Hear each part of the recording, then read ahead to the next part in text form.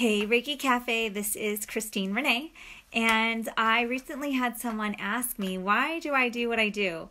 And I thought this was a really good time. We've had a lot of new people join the Reiki Cafe, and some of you guys don't know my story. And so I wanted to jump on and tell you a little bit about me and why I do what I do. So it kind of goes back many years when I got my Reiki Masters and I was in a pretty bad relationship. Hey, Melissa, thanks for watching. So I was with my first husband before we got married. It was still not a healthy relationship, and I got my Reiki Masters under not the right scenario. Looking back, I needed a Reiki session. I didn't need my Reiki Masters attunement. And she left my Reiki Master after the attunement class, which was only about 3, maybe a total of 4 hours, left town and didn't give me any way to contact her. And I lost touch and had no support. And so I got the Reiki Masters and didn't know what to do with it. Other than practice and meditate and study on my own. And so that's what I did.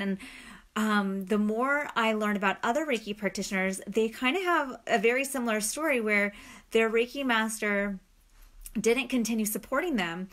And that was one of the reasons why I developed this group, so that we could mentor each other, that I could provide training and insight and course development so that you all had a place to receive further information, not an attunement class, but all the other stuff that really that you need to have a successful Reiki practice, whether that's a self-Reiki practice for yourself or for your Reiki clientele and building that business. So that is a big part of it. That's a huge part of it. Like, I feel like every Reiki practitioner in the world needs support, and they're not getting it. And so here I am wanting to fill that gap. So I guess that's reason number one why I do what I do, is because I want to support you the way I wasn't, right? And then the other piece of my passion is the chakras. And so after I left my first husband, it was a really negative relationship. I was very emotionally abused. I left with PTSD, and I kept getting more and more sick, because what happens when you suppress your emotions, it starts to develop in a physical dis-ease, right? And so when you have physical dis-ease going on your body and you're not giving voice to the emotions that you're suppressing, your whole life can go haywire, right? So I got really sick. So it was probably about 3-4 years ago. Not only was I diagnosed with ulcerative colitis, and to the point where I was hospitalized and no one knew what was going on with me, and kept getting sent back home and then to the hospital and back home again. And I was just really sick. And finally I went to a naturopath, and she sent me up to the GI specialist, and we got diagnosed and got on prednisone and major medications, which was totally outside of my paradigm. You know, like, I've always been a health nut, tree hugger. Granola muffin is what my godmother used to call me. I've always been that way. And so that was really hard to go to a place where I needed to accept medical help in a way that I wasn't used to it. So, and then soon after that, my anxiety, probably because all of my probiotics in my system, all my healthy bacteria in my gut was totally wiped out, right? And so then soon enough, the anxiety kicked in to a degree that I hadn't experienced before. And I was coping with the mediations and the police and all this custody battle stuff for my son, who is now 12, but at the time when he was 7, 8, he was also going through a lot of trauma from his biological father. And the attack came at me. So, you know, it was a huge life lesson on boundaries, not only in physical boundaries and having to, you know, the police got involved for trespassing and like really setting some very clear boundaries down that he wouldn't be able to cross. And then learning to have those emotional boundaries and becoming a broken record with someone who is a narcissist, probably borderline personality disorder, going, no, you may talk to Zach from 6 to 7. No, just keeping those boundaries, always pushing those boundaries, right? And then after doing some of the boundary work and working on the anxiety, I really had to come to a point of choosing me first. There was a time in all of that where I basically had a nervous breakdown and couldn't take care of myself and not my kids.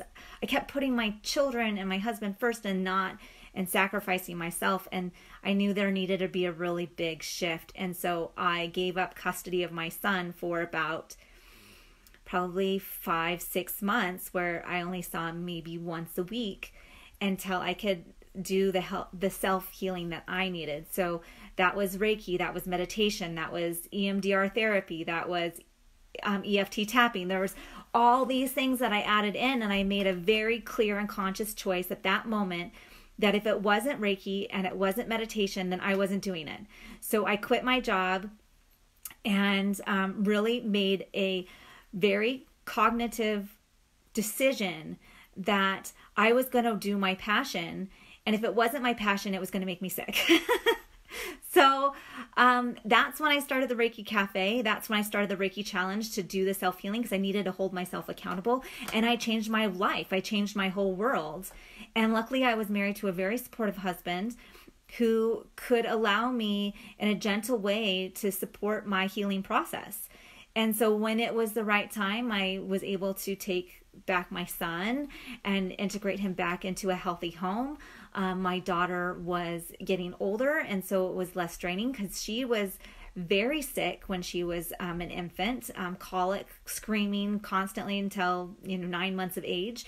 And so there was lots of compounded issues. But what I started to do was go, what is the underlying issue going on here? I've got a lot of anger. I've got a lot of rage that isn't being suppressed. I've got control issues and boundary problems. I've got, I was looking at the chakras and what that meant. So I was constantly going back to, this is solar plexus, this is solar plexus, this is solar plexus. And, and sometimes it would be something else like a root chakra or third eye or whatever. But I started studying the chakras, and to me, it felt like a guide to healing. And that's what I teach. Chakras, if you can understand the chakras, you have a direct path to your own healing process. So I was studying the chakras, and I'm like, okay, I need to work on solar plexus, which is really understanding who you are, what you want to be, what you're ready to let go of, because I wasn't letting go of anything. And that's how my ulcerative colitis presented itself, right? So my gut would just basically stop. It would shut down, and I wasn't processing. I wasn't digesting life. And so I started putting the ideas about the chakra into practice. What can I let go of? Where can the boundaries be set? What can I say no to? What can I be very clear on? Where's my self-care?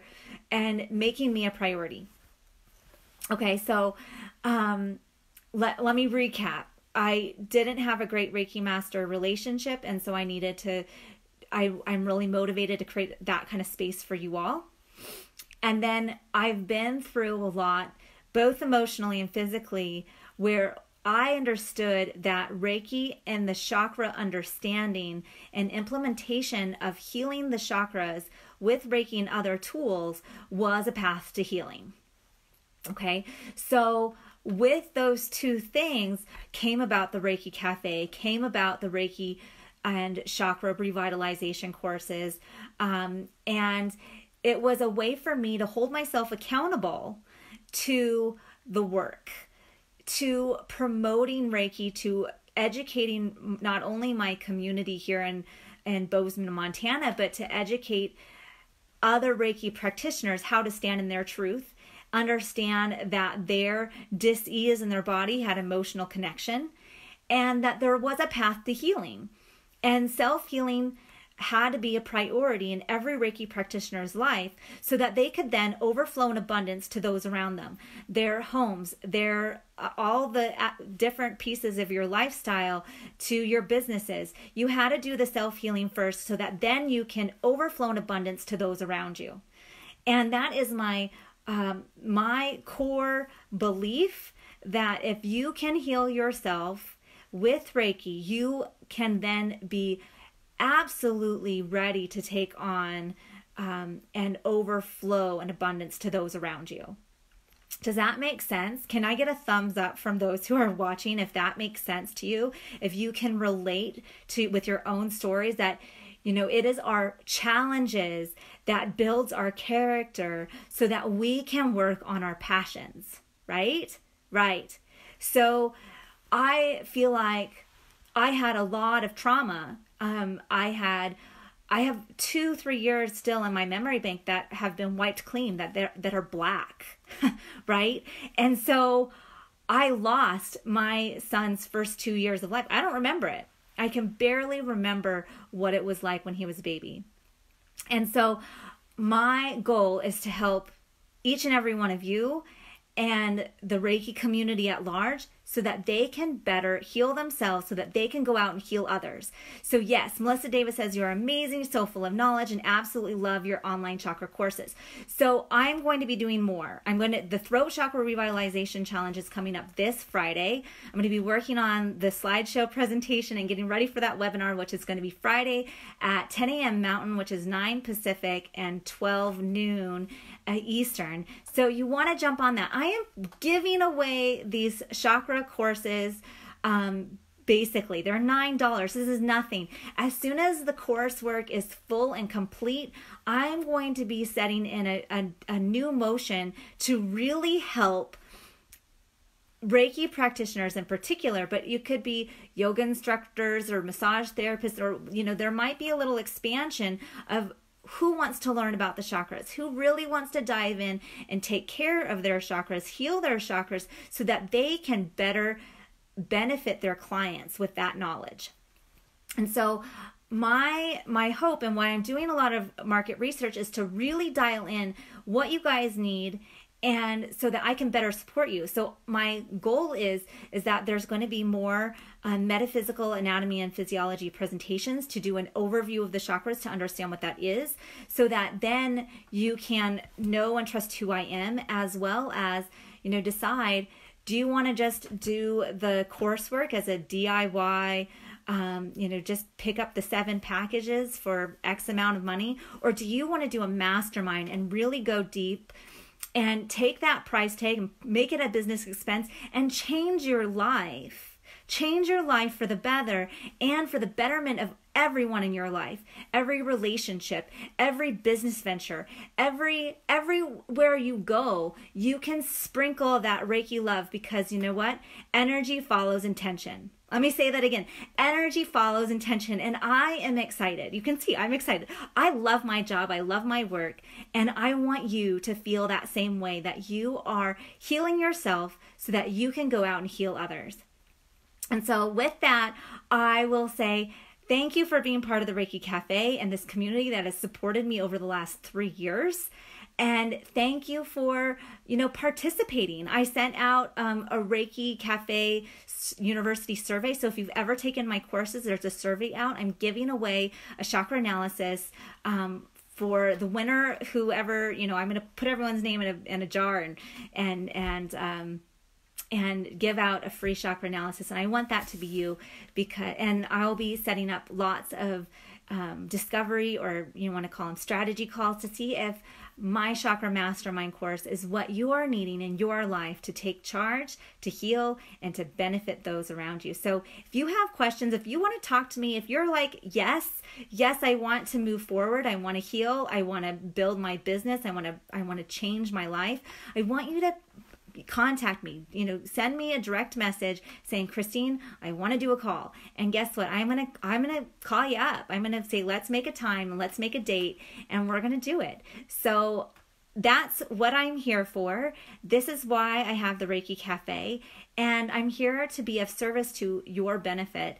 And I'm ready to take it on this year. 2019 is going to be a year of let's shake it up, let's make progress, and let's make our Reiki dreams come true, because I have them and I know you do too, and I believe the world will benefit if we can step into that confidence and power and make it happen.